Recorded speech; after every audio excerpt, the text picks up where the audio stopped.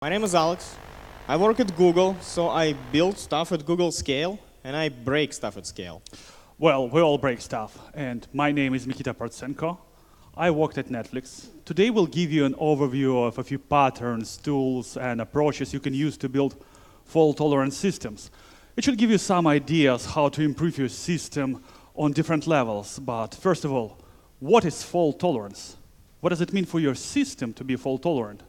Does it mean that your system shouldn't have any failures or faults or errors? Let's tell them apart first, because faults, errors, and failures are different things. Modern software systems are built using many components, layers, parts. Today we have separate microservices. They talk to each other, and some of the components will fail or produce a fault. I know nothing about your system, but I can promise that some of its components will produce a fault, and some of them may be failing right now. And the more components you have, the more faults you get. And a fault is an event of incorrect internal state in your system. High latency of your database is a fault. A hole in your spaceship is a fault. Trees hitting power lines are a fault, but it's not a failure yet. By itself, it's not even an error. An error is a visibly incorrect behavior. It's when your system misbehaves and users notice. It may be returning incorrect results. It may be returning 500s. Your lights may be flickering. Your users notice, but the system still works by and large. A failure is when your system doesn't work. It may be unreachable. It may be unresponsive. It may be something else, but the bottom line is still the same. The main functionality is broken. The power is out. You're facing a blackout, like the one in 2003, then 55 million people lost power because of some trees hitting power lines. So a fault like that can cause an error. An error can produce a failure, sometimes a catastrophic one. So given these terms, a fault-tolerant system is the one that doesn't crash when fault happens, or when multiple faults occur at the same time. On the other hand, fault-intolerant system will crash and might require a restart after a fault. It will kill itself, and you will need to start it from scratch. It's even worse because most complex systems cannot be fixed with a simple restart. It may be impossible, or it can make things worse. Let's take a look at these two famous real-world examples. What's the difference between those two? Well, one was a catastrophic failure. In another, everybody survived. And on the first look, Titanic was designed with fault tolerance in mind. Remotely activated watertight doors, bulkheads, lifeboats. But it was just an appearance. In reality, Titanic design missed some crucial fault tolerance practices, and it ended up in a catastrophe. They hit an iceberg. That was a fault. When water got inside the ship, that was very visible error that led to a failure, to a catastrophe. On the other hand, in 2009, Captain Sullenberg safely landed his plane on the river of Hudson after a collision with Canada geese. It was pretty severe and unpredictable fault. When engines went out, that was a clear error, and users on that plane noticed that. But it wasn't a catastrophic failure. Everybody survived. What made the difference? Planes are designed to tolerate faults. We have given up trying to build a perfect plane. Now, we do our best to embrace fault. We try to improve safety after each incident. So as you can see, fault can cause an error can lead to a failure. And this is exactly what we are trying to prevent by building fault-tolerant system. Bad things will happen. We cannot prevent faults, but we should be able to prevent failures. And truly high-loaded, not high-loaded, but fault-tolerant and high-loaded, of course, system should keep running despite the fault, degrading gracefully, not crashing completely. And fault tolerance requires several things. Right code practices, choosing business priorities, and maintaining a proper communication culture.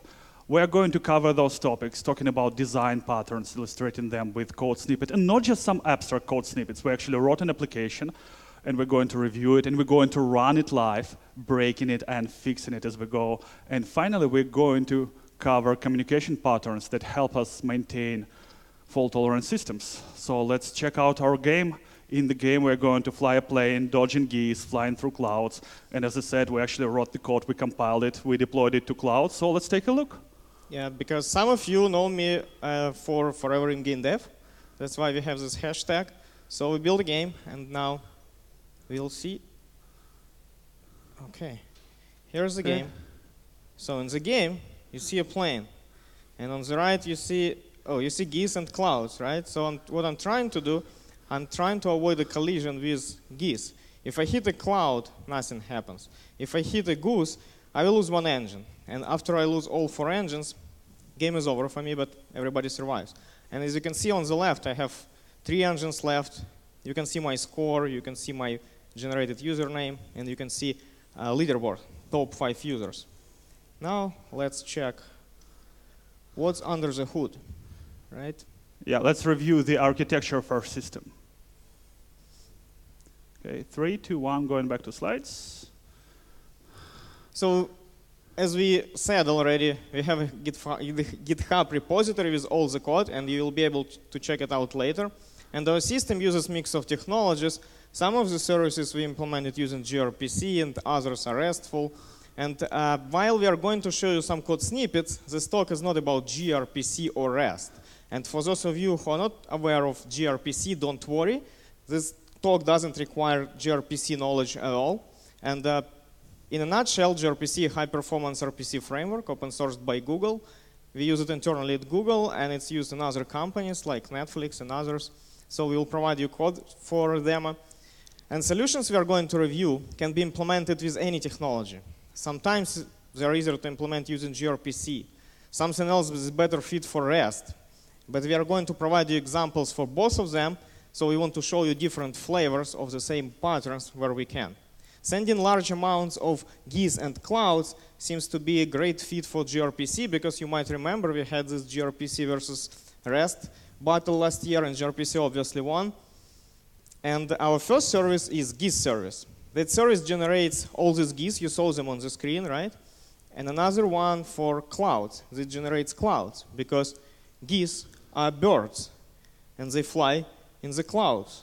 So this is not Java island, so they are not cloud native Java birds, they are just cloud native geese. Sounds like a name for a book.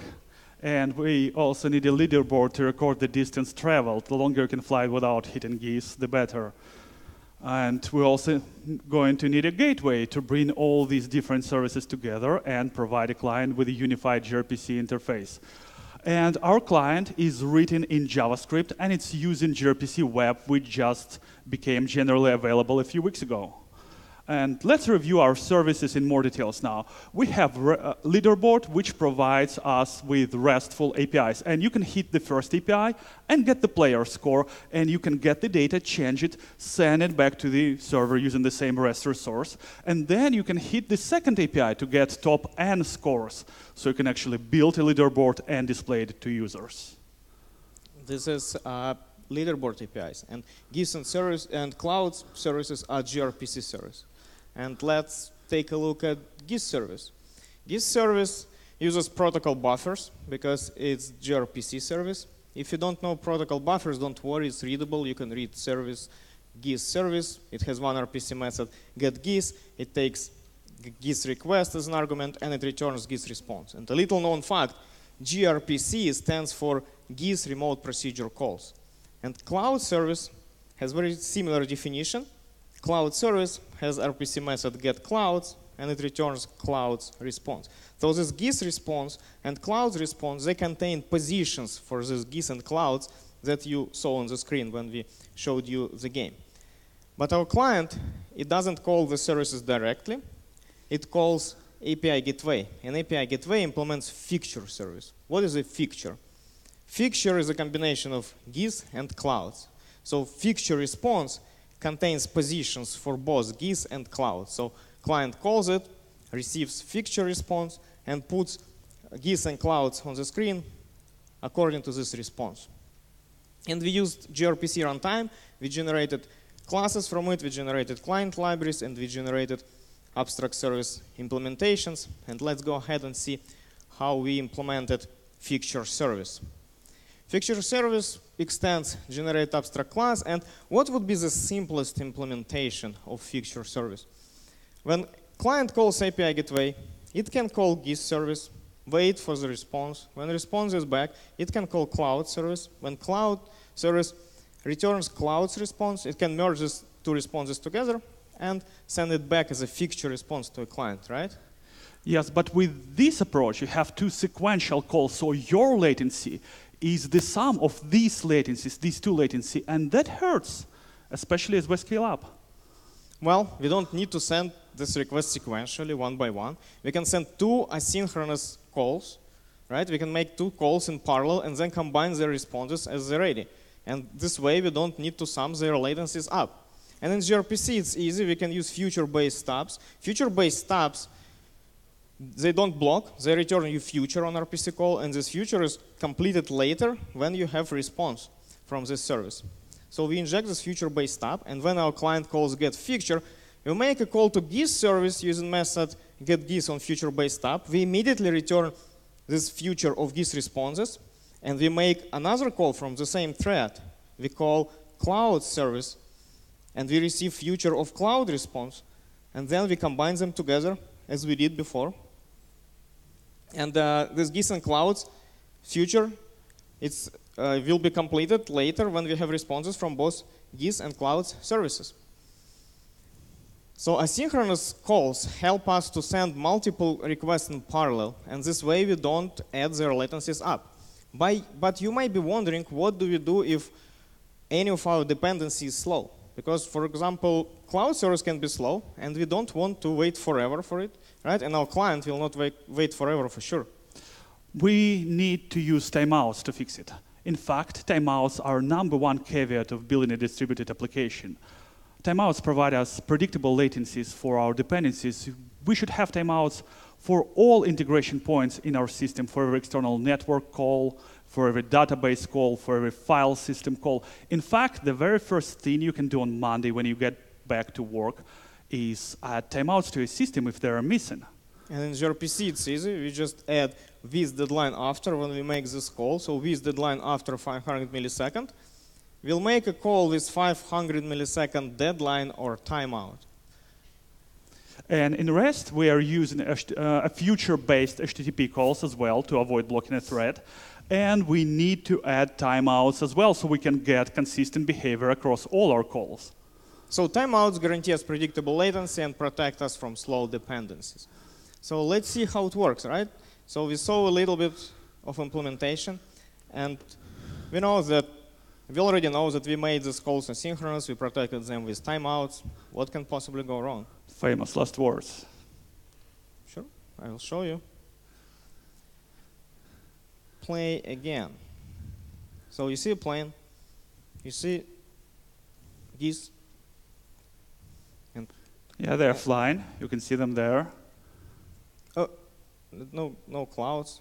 Yeah, and no geese as well. They're missing. Works for me. I'm the first on the leaderboard. Well, there is no leaderboard as well. It was just missing a second ago. No, it's here. It's not anymore. Like, we have an error. We have two errors. First, we don't have any fixtures, no clouds, no geese. And second, our leaderboard keeps disappearing. Let's investigate that. Well, to investigate it, I mean, we could open developer console of the application, right? But developer can use developer console to investigate your faults or errors. It's not the best idea, especially if you have to do it in the middle of the night. So to be able to investigate faults, we need proper observability.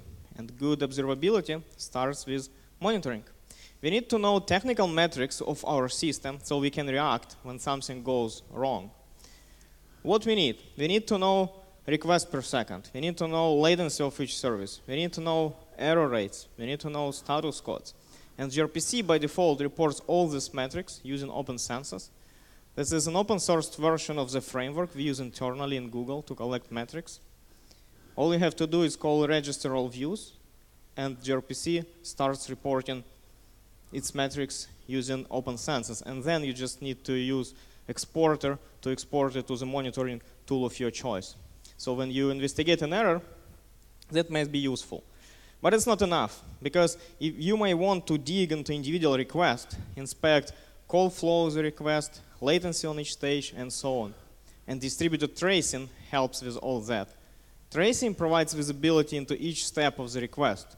What services did it hit, how long did it take, when it happened, what is the status of each call. So to have it, you can integrate your framework, for example, gRPC with open tracing solution, like Zipkin, and here we did exactly that. gRPC integrates with Zipkin. You need to create a tracer and then instantiate interceptors and add these interceptors when you create gRPC server and gRPC client. And gRPC starts reporting the response to Zipkin, and Zipkin has very nice UI when you can see call flow. We will demonstrate it later.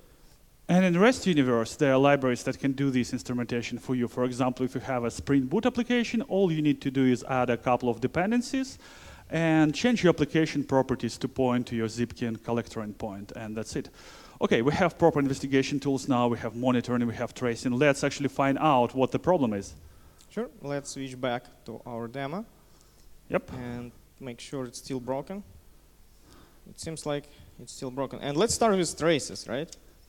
So here is stack driver view. We use Google Cloud Platform. We deployed our code to Google Cloud Platform, so it has stack driver.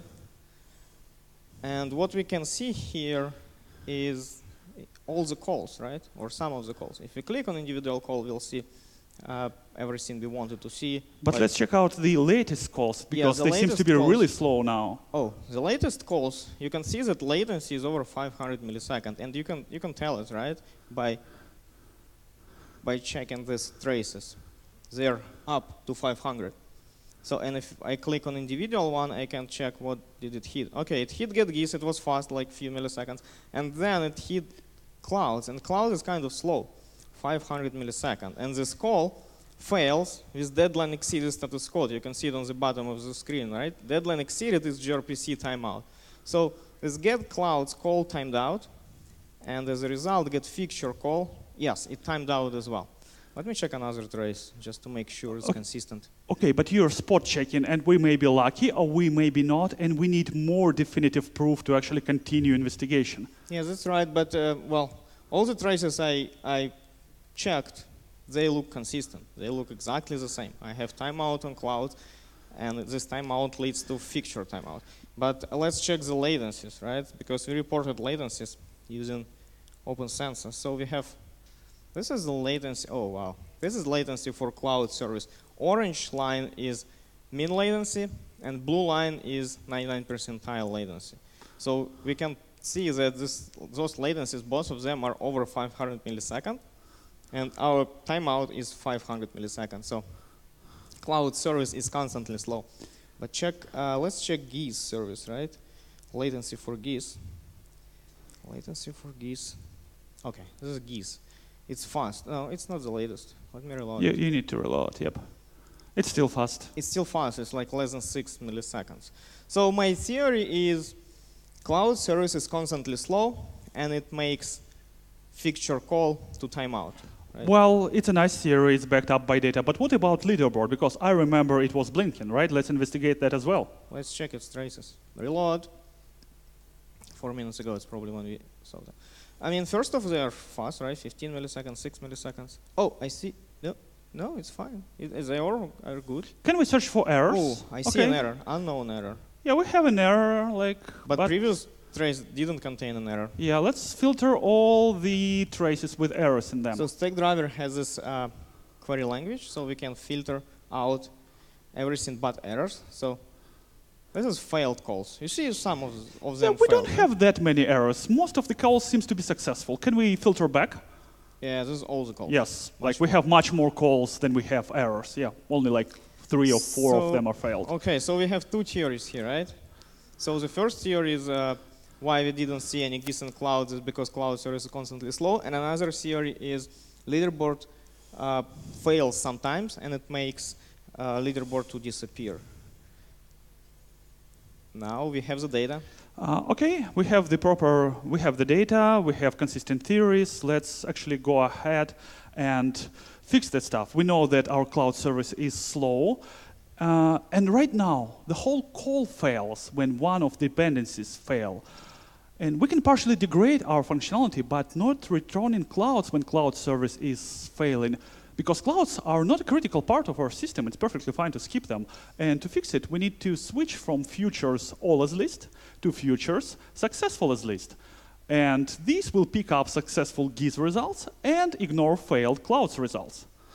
And this pattern is called partial degradation. Partial degradation is good, but Yes. can we improve user experience? When leaderboard request fails, leaderboard disappears, it's annoying, and we know that all leaderboard calls are fast, but some of them return an error. What we can do about it? Well, we can retry a call because we know that returning an empty leaderboard is annoying, but we know that leaderboard doesn't fail too often, and we know that it's fast, so the chances are the next time we try, we're going to get successful result. And to do that, we need to wrap our future-based call in a function, and then we need to define our retry policy. Let's say we're going to retry up to 5 times, and then we're going to use failsafe library to apply that policy to provide us with a retryable call. Why 5 times? I bet everybody has 3 as a max retries. Well, it's up to you. You decide. And retries, they give us better user experience when we are dealing with intermittent failures. So actually, let's go ahead and deploy and try our fixes. So we can deploy our fixes, because the only way to verify that we are right is to deploy them and check Yeah, if they're they alive. help. They're alive now. Otherwise, it's still a hypothesis, right? Yes. Okay. We can talk all we want, but we need to run the code to see actually that it works or it doesn't work. Yep. Let's play a game first. No geese. It should take a few seconds to propagate. Okay, Oh, there are geese. geese. Geese are back. But we don't see any clouds. Yes. Do we? No. They're not cloud native geese anymore. And leaderboard is not blinking. So our fixes seems to be working, but let's check the traces to make sure that we are not cheating, or check latencies. Let's check latencies. I mean, here is the latency. It's still high. Let me reload to make sure it's about, yeah, that's the latest. Yes, it's still high, right? So our call probably fails. I mean, let's check traces, no problem. Just now, is the latest trace. I click on it and I see that it didn't fail, right? Okay. Yeah, can you check the actual And status code?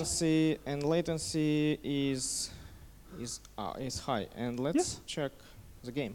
Yeah, again. so it's working. Yeah, we got the data to prove that our fixes are working. So we can go back to our slides now. Okay, it seems like it helped, but you might be wondering at this point why we retried failed leaderboard calls, but we didn't retry cloud calls. Well, we know that clouds are consistently slow, and when you're facing a timeout, retrying it doesn't make sense because your main call probably has timed out as well by the time your dependency timed out. So adding more latency to a failed call makes no sense. So we need to decide which faults we should retry on. For example, you may want to retry on network failures and don't retry on timeouts.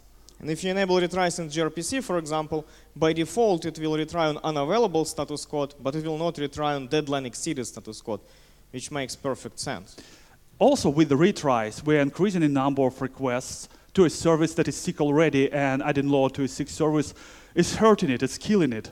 And this anti-pattern is called a retry storm. How do I avoid it? First of all, a sick service needs some breathing room to recover, and we can provide that breathing room by using exponential backoffs. We may want to wait 100 milliseconds after first failed call, 200 after a second one, 400 after the third one, and so on and so on.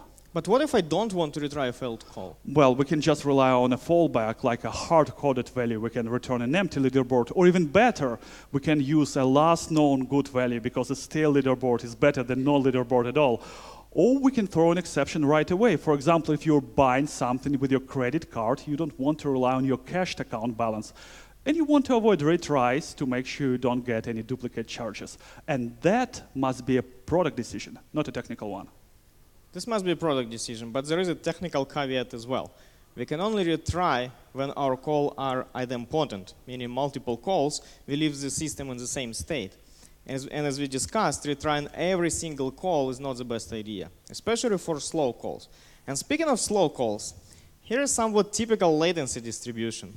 What do we have here? We have pretty good mean latency. It's less than 50 milliseconds or around 50 milliseconds. But our 99th percentile latency is not great. It's over 500 milliseconds. But overall, it's not so bad. Our mean latency is really low. Most of the requests are fast. You're right, most of the requests. And only 1 out of 100 of requests will take more than 500 milliseconds, and it will time out. It's called tail latency. With tail latency, If we have a client that issues 100 requests a minute, and each of them has 1% probability to time out, what is the chance the user will face a timeout? Any guesses? Well, Anyone? it's the whole 63%. If a users see an error with more than 50% probability each minute, they will be very unhappy. So when you scale up, a typical tail latency may lead to unusable system and to unhappy users. And what can we do about it? We need to be tail tolerant. Let's see what we can do. When we send a request and it has 2 millisecond deadline, and there is no response in 100 milliseconds, at this point we kind of know that request is slow. So what we can do, we can send second request. We can preemptively issue a second call. It's not a retry because deadline is not reached yet. Now we have 2 requests on fly, and we use the first response from any of these 2 calls. This approach is called request hedging. This way, we can reduce our tail latency, and the probability of timeout for our case drops from 63% to less than 1%. It can be a great trade-off to sacrifice some throughput for better tail latencies and user experience. And gRPC will soon support request hedging out of the box. All you will need to do is to enable retry and set max hedge attempts, and gRPC will do request hedging for you. So request hedging is very useful when not all of your requests are slow, and second call has a good chance to return faster. So request hedging helps us to achieve tail tolerance. But what if we have another kind of latency distribution? This kind of graph is very common when you have an upstream service that is overloaded. Let's do some math. If we have a mean latency that is larger than I timeout, then each request has more than 50% probability of failure. And with 100 requests combined, the total probability of failure is almost 100%. And hedging or retrying is not going to help much here in a real-life scenario. It doesn't make sense to whip a dying horse. It's better to give it a chance to recover, and we can do it by stopping all calls to affected service altogether. With no request, it gets a chance to recover or restart, and we still need to do a health check every now and then. So when it passes, we can resume the normal traffic flow to the service. And this well-known pattern is called circuit breaker, and it's implemented by such libraries as failsafe and Hystrix. It lets us fail fast, and failing fast is one more strategy of processing an error. So now you know what you can do when your service is unavailable or slow, and again, that must be a product decision. And with slow services, we have at least one more issue. Client can already fail with a timeout, but if services are not aware of that, they can still make calls and overload the system. So we need to properly choose deadlines that can be not as easy as it sounds. Let's say we have a client that calls API gateway, and gateway calls cloud service, and cloud service calls another service. It can be like weather service. So cloud service makes a call and figures out how many clouds to put on the screen depending on the weather. It doesn't matter now. And if client has 200 millisecond deadline, and gateway spent 120 milliseconds processing this request, and it makes a call to cloud service, and cloud service works for another 90 milliseconds. At this point, our deadline of 200 milliseconds is exceeded on client side. So client already failed. But if cloud service doesn't know it, it can still decide to make the call to weather service. And these calls, they're just waiting our resources, they propagate slowness, they take our time, and they overload the system. gRPC helps us to avoid these issues with deadline propagation. If you have a call that has 200 millisecond deadline, an API gateway spends 120 milliseconds processing this request. When it makes a call to a cloud service, its deadline will be only 80 milliseconds. gRPC will automatically adjust deadline based on time already spent and set this deadline together with the request. And if cloud service works for another 90 milliseconds and client fails already with timeout or deadline, gRPC knows that there is no deadline left, and it will not even try to make outgoing call to weather service. So this way we are not wasting our resources and time for requests that already failed on caller side, and gRPC supports deadline propagation out of the box. This is one more pattern that helps us to make sure the system is not overloaded. And we know what kind of latency we can handle using deadline propagation and timeouts. And after we do load testing, we can know how much throughput we can handle, and we know that additional throughput will lead to degraded performance. And what can we do about that? Well, we can start rejecting requests over some known healthy limit. For example, if we know that our service can handle 1,000 simultaneous requests, we can just drop 1,000 first. Yes, this pattern is called load shedding, but how do we find that limit? It's a good question. The best load test is the one that you run in production, right? When your service starts queuing up incoming requests, you know that it might hit its concurrency limit, right? And anything above this limit probably should be rejected. This way, we don't overload the system and we keep it healthy. Yes, we can dynamically identify this limit. This approach is called adaptive concurrency limits, and Netflix open sourced the library to address exactly that problem. And the name of the library, can you guess it? It's probably G concurrency limits. Well, it's Netflix, not Google, so it's just concurrency limits. The name might not be fancy, but the library works, and it supports both REST and gRPC. And in REST, all you need to do is add a servlet filter and specify an initial limit, which will be adjusted later. Hold on, but this way, you limited throughput for all the users and all the requests, right? What if I have free users and premium users, and I want to guarantee throughput for premium users, even when free users are overwhelming the system? Well, we can certainly partition the traffic. In REST, we can partition it by an HTTP header. So here we have a GIS type header, and we guarantee 90% of the throughput for our premium GIS. So pay for your GIS to get guaranteed throughput. And again, prioritizing request types must be a product decision. And we can use it in gRPC as well. In gRPC, that was not me. Yes, we're breaking stuff, but not here. Something breaks. But I hope it will not lead to a catastrophic failure. Me too. OK, so in gRPC, you can create a limiter, and you can partition by header, by method, by other things, and then you create interceptor, and you add this limiter, and add it when you create your gRPC server.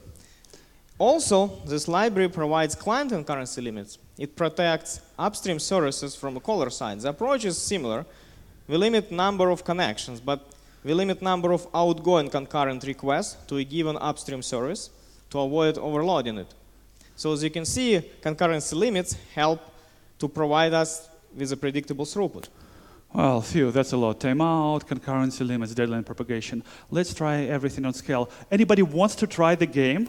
Alex is going to show you the URL you can go to and actually play it. So open your phones, put them into landscape mode, open your laptops.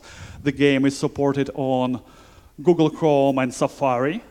And right, put it landscape mode and you will be able to control your plane with your phone. Yes, and we're going to have the small competition, so the best pilot will get this awesome stuffed Canadian goose.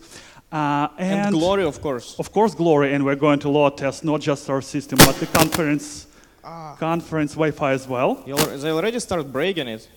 Yeah, I hope so. So we'll try our best to keep our plane up in there. So meanwhile, while people are playing, let's take a look what's happening. That's right. So do you have enough time? ua.breakit.xyz. It's XYZ, not what you might think.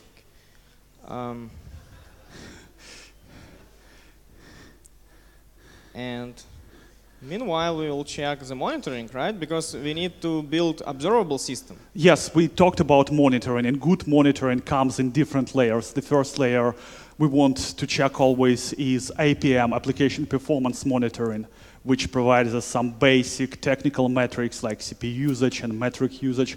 And so far, it looks good. Let's just refresh it just to be absolutely sure.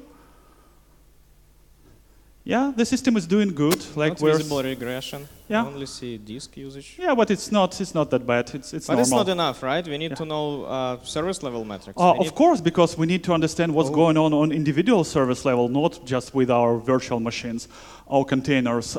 So we need to know how much traffic we get, and we see that we are getting some traffic. People are playing. That's a good sign. Yeah. We should know our latency. We should make sure that our services are healthy. You see your plane. Thank you for doing it. It has some like propagation Delay. Delay. You can click. And You can reload. There is this off thing. You can click it and get the freshest stuff. Okay, now we're talking business. Okay, that's right. But even that is not enough, right? Yes, because we talked about traces, and latency allow you to understand what's happening with individual endpoints, like is this endpoint slow, and what is happening with my call flow, do I have any issues there?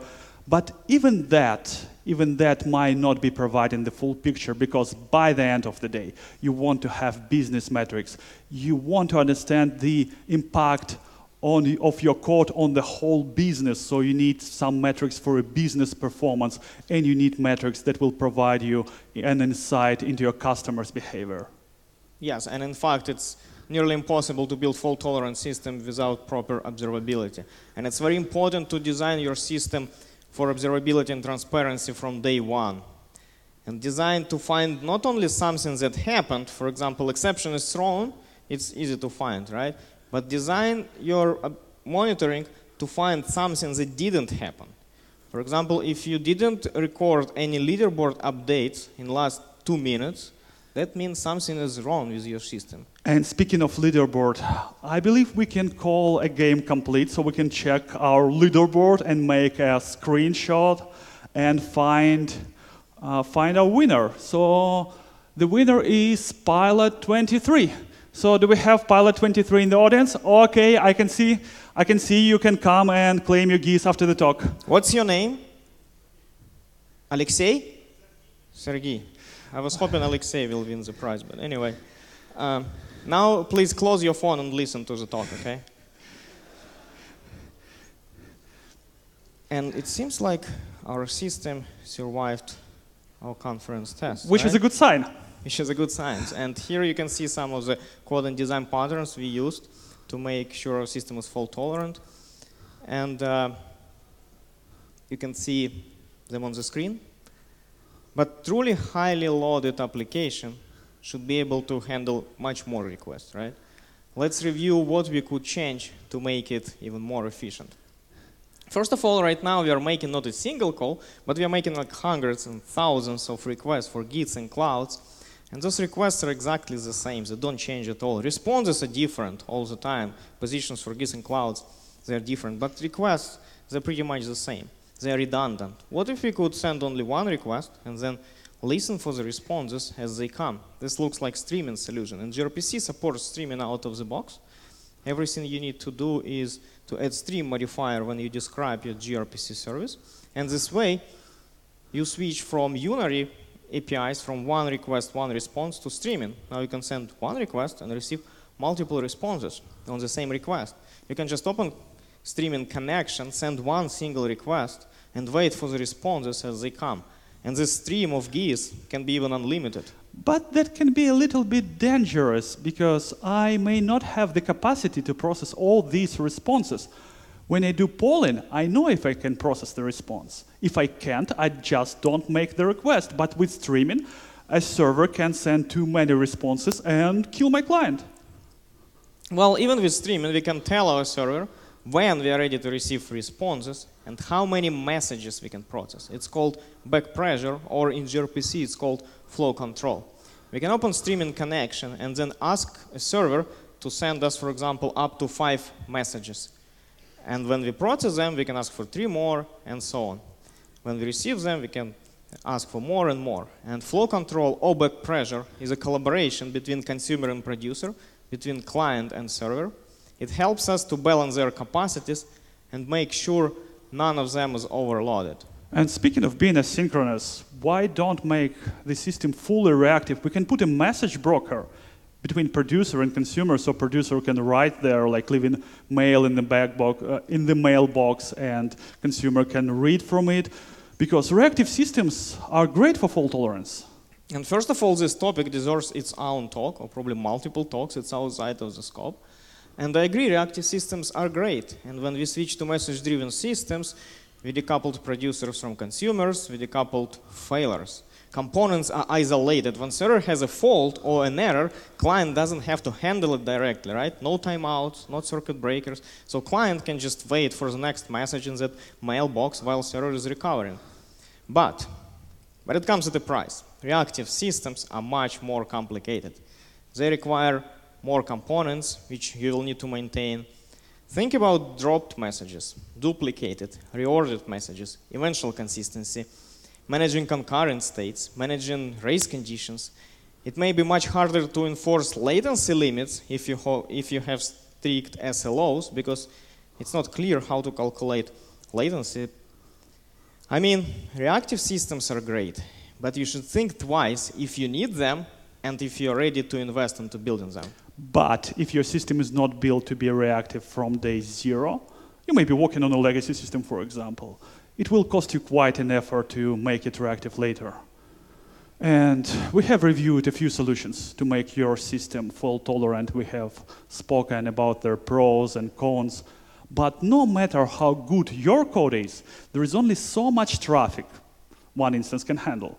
That's right, there are always capacity limits. It's like the door in the Titanic movie. Do you remember this scene at the end of the movie? There was a door, and it didn't have enough capacity to support both Jack and Rose. Or it did have... Have you ever asked yourself why Jack and Rose didn't share the door? That's simple. According to James Cameron, Jack had to die. It was in the script. But we hope you don't want your system to die.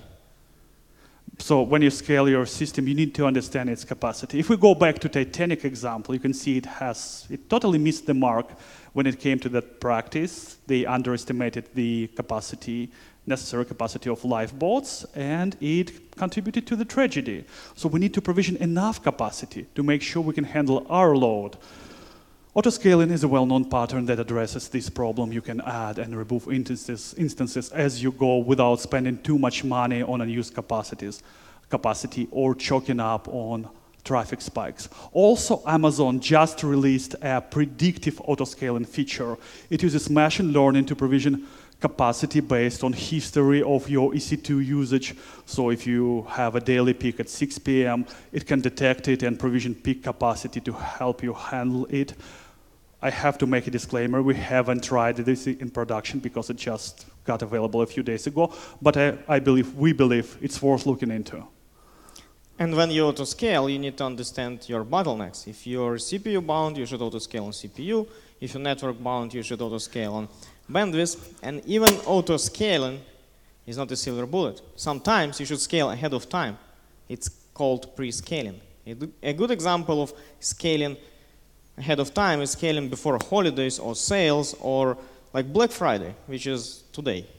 When your service is on the brink of failure, scaling and redirecting traffic may create additional stress that can break it, and it can be too late to auto-scale. So if you know that you will receive additional traffic, pre-scale. Don't be fast to scale down. A traffic drop can be temporary. Make sure the load peak has passed before you decide to scale down. And let's not forget about state, because if your service is 100% stateless, it's easy to scale up or down. But if you have state, you need to decide what you're going to do with that when you destroy an instance or create a new one, because changes in the state may affect the whole system. So we need to be aware of the state and interactions within the system, right? Yes, we do, because one service may affect other services, and even within one service, you may have parts that can break other parts. It's like with our free GIS versus premium GIS. We may have thousands of free GIS requests that may affect our premium GIS. And how do we fix it? With bulkheads. We need to build a wall between different parts of our system, or even within the same service, to make sure our different GIS types don't affect each other. So see, our free GIS are dead, but our premium GIS are alive and happy. But Titanic had bulkheads as well. And they had a constructive flow. They let water spill over the top. So when you build your bulkheads, you need to make sure that isolation is real. For example, if you're dealing with in-process bulkheads, you need to use separate thread pools, separate connection pools. You need to avoid using shared resources to the best of your ability. But we almost always have external dependency, and my free GIS can affect them as well.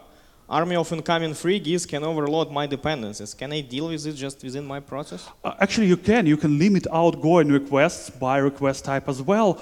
Or if you want, you may keep your code simple and build integrated bulkheads, isolating the whole families of services.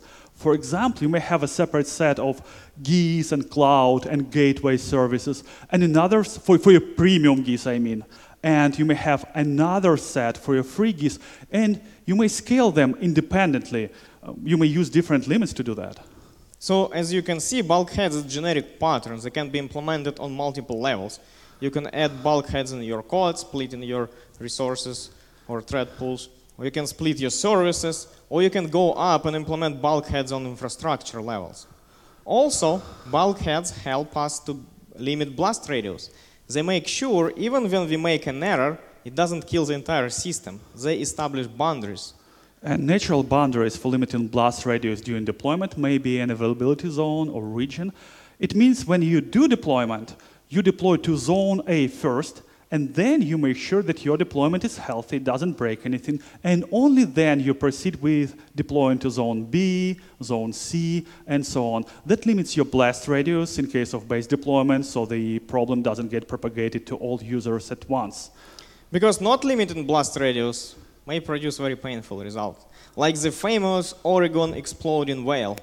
In 1970, a dead whale ended up on the beach of Oregon. So the engineering team, they had a great engineering idea. They decided to blow the whale up. They put half a ton of dynamite under it, because the more the better, right? Can you guess what happened?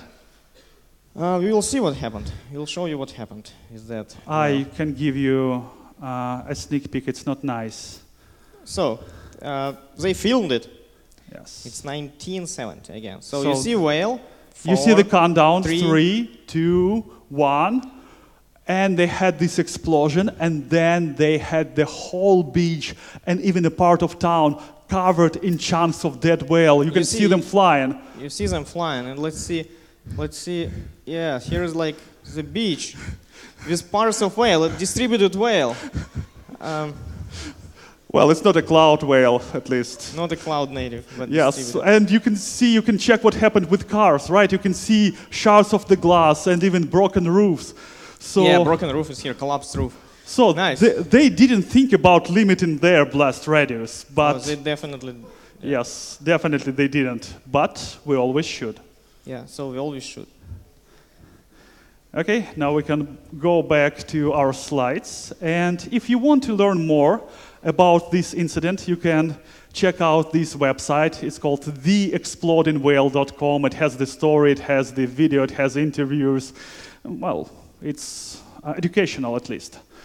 So we know that bulkheads and zone-based deployments help us to limit blast radius. And another way of limiting a blast radius is canaries. During a canary deployment, you deploy a new build in parallel with your existing build, and then you redirect a small amount of traffic to your canary, and if something goes wrong, you just redirect your traffic back, but if your deployment is happy, you just redirect the rest of traffic gradually, exposing it to the rest of your users. So we can use canaries, we can use bulkheads, we can use other tools and approaches to make our system fault tolerant. But how do we make sure these solutions work indeed? Well, first of all, we can write tests. But traditional testing is focused on verifying known assumptions. And that might be not enough for complex systems because it's nearly impossible to predict all sources of failures. And even when we know what the issue is, we can't always prioritize it properly until it causes a failure. Faults hurt, but only when they happen. If it hurts, do it more often. Absolutely. We can start breaking things on purpose. This discipline is called chaos engineering, and the basic idea of chaos engineering is randomly introducing various types of faults on multiple levels, from instance shutdown to adding latency, to simulating CPU burning and I/O burning, to simulating API failures. And introducing chaos helps to explore many unpredictable things that could happen and discover new properties of complex systems. Unknown dependencies, improper or missing fallbacks, retry storms, and so on. You can battle test your database replication and redundancy. You can evaluate infrequently used alerts and their playbooks, and so on. So you can think about it as of immunization. You teach in your system, your body, to react to a fault by injecting it. And where do I start? You probably don't want to start with breaking your production system, But you can start injecting these faults into test or shadow environment, and you start with building more confidence in the system itself. You collect statistics, you find new issues, you improve your system, you add better monitoring, alerts, fallbacks, and when you are finally ready to introduce production faults, you can start injecting them from 10 a.m. to 4 p.m. Monday to Thursday, so your engineering team can react to these failures without waking up in the middle of the night. There are tools on the market that help you to do all that, starting with Simian Army from Netflix, including Chaos Monkey. Please don't confuse it with monkey coders. They're much more dangerous for your system. And other tools worth looking are Gremlin and Chaos Toolkit. And speaking of testing changes, I have another change I'd like to test. I'd like to try it out. I want to deploy it to production, so... Did you improve the system? I hope so. So let's check the metrics. metrics. And if you want to try out the game, feel free. That's what it is for. So meanwhile, let's check our metrics while people I'll check are metrics testing first. Because, I mean, after deployment, during deployment, you always need to check metrics, and after deployments as well. Right? I see no regression here. I see no regression, but I'm getting some weird looks from audience. I don't know, they don't like you. I don't know. I'm a pretty nice guy. Well, I will check latency. Latency is good, you see? Latency is pretty low. It's clouds. It's less than a few milliseconds. Let's check fixture latency. But I see some nervous laughter in the audience. It's okay, this is fixture latency. Let me reload it. You see, it's very nice. Well, it's less than 100 milliseconds. But I see some people that look a little bit unhappy to me. People are always unhappy. Some people just, that's well, natural. I have that gut feeling. Let's check out the game itself. I have QPS. You see QPS? Well, it's normal. It's not that big, but it works. But something just doesn't add up. So you don't believe metrics, do you? I believe metrics, but I believe there is something bigger, something that we are missing. Okay, I'll show you. You see? I have GIS. Oh, I will play again. Okay, so leaderboard is there, score is there, GIS are not there. Oh, GIS is here? Well, but how can you dodge those GIS? It's impossible. I'll try. No, it's really impossible. They It's take probably the whole screen. The boss level, you know? It's the game over level. It obviously an error, visibly incorrect behavior, and our metrics. They didn't help us to discover that, right? So we need to do something about it. We need to find a way to fix it. Shoot them? That's a different game. No, nobody should be harmed, I mean. Yes. Everybody should survive. Yeah, we need to find a way to fix it. That's right. And we can schedule a call to our system from an outside location. This call can verify that our system functionality doesn't break some basic rules. In our case, we can check availability, make sure system is up and reachable. We can check latency SLOs, latency within required limits, and we can perform a smoke test. We can verify response against some simple business rules. We can verify that GIS are present, and GIS are not taking the entire screen. It makes the game impossible to play. And this pattern is called Prober, and you can take a look at the Cloud Prober tool, open sourced by Google. In a nutshell, Prober helps us to verify that system works as expected from consumer's point of view.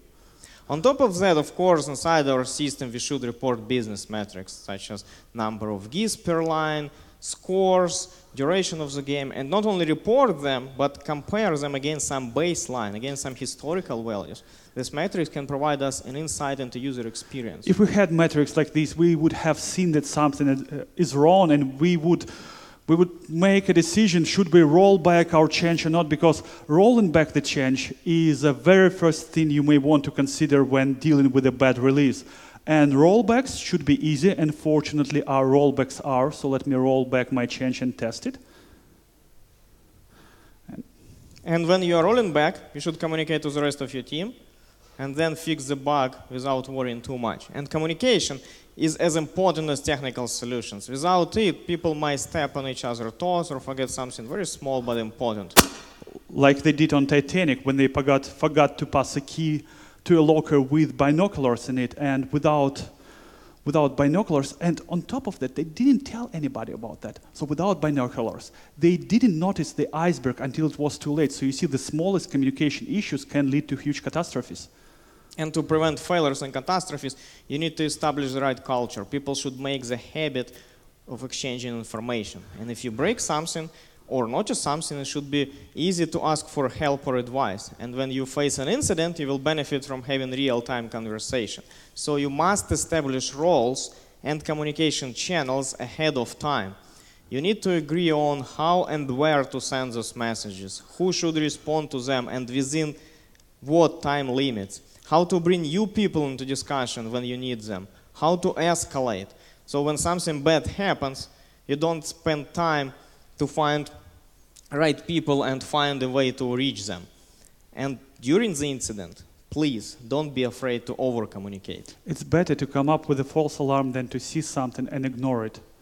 And when something bad actually happens, you get a chance to learn. It's okay to have a failure, but it's wrong to have the same failure over and over again and again. So when you have a failure, you need to have a post-mortem. You need to establish a timeline of events that led to this failure so you can find out what caused it. And then you can decide what you can do and what you can fix to make sure this failure doesn't happen again in future. And it's extremely important to keep these post-mortems blameless and constructive. The natural reaction when things go wrong is to find who is guilty. Please don't. Instead, make sure people can exchange information freely. Removing blame from a post-mortem gives people the confidence to bring up issues without fear. Sharing information about mistakes helps others. They can avoid them now. They can learn from somebody else's experience. Collect all the data you have. Track the causes. Share the results of the blameless postmortems. You can even introduce monthly meetings to review postmortems of incidents happened not only on your team, but in your organization or in your entire company. We have those. It makes a great learning opportunity as well as a social event. Free food and drinks never hurt anybody. Let's have a quick postmortem right now. We know we had an incident, we had an unplayable game, and we can establish a timeline. Everything was fine, then I deployed the change, then everything was broken again. And we were kind of lucky because in a real system it takes more than one change to produce a visible error. So good investigation and proper data collection are very important.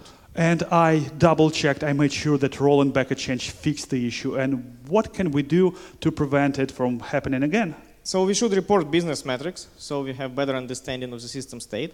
We should add canaries, they will help us to limit blast radius. And we should add automated rollbacks based on those metrics. Cool, now we know how to improve our system. And I didn't blame you. And we didn't blame anybody. And where is my free beer, by the way? Well, I don't have beer, but I can buy you this famous Kyiv cake. I don't drink cakes, sorry. Bad for you. And we also need to make notes, because history of past incidents will become valuable later. It certainly beats the tribal knowledge, like, I believe I have seen an issue like that before 2 years ago, or maybe not. So build a knowledge base and act on it. Share the information, keep learning, and keep making your system fault tolerant. And here are some libraries and tools we use to make our system observable and fault tolerant. We believe you may benefit from them as well. We will share the slides after the talk and you will be able to find them. And the very first link here is GitHub repository with all the code of our demo. So you can check it out as well. And speaking of the code, we would like to thank Evgen, who wrote the code for our front end, for the front end of our demo. So thank you, Evgen. Thank you, Evgeny. And by the way, he used gRPC web. Evgeny?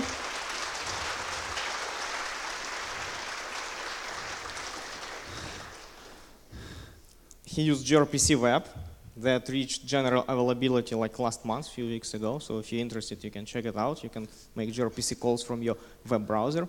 And if you want to learn more about building fault-tolerant systems, you can start with these books. And remember that there is no silver bullet. Good fault tolerance is not achieved overnight. Fault tolerance requires a combination of right code and design patterns, good product decisions, and proper communication culture. And we would like to emphasize that no geese were harmed during making of this talk. That's why we didn't kill them.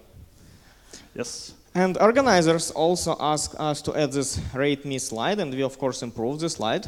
So rate us if you can. Or provide the feedback so we can make it better next time. And unfortunately now we have no time for questions, so come and find us after the talk.